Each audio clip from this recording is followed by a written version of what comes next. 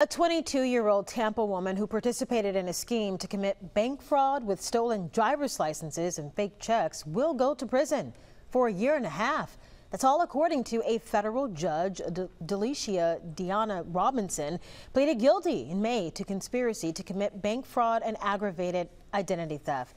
The charges stem from a traffic stop on I-65 in Baldwin County when a deputy found 7 counterfeit checks and 5 stolen driver's licenses along with a laptop, printer, and a blank check stock.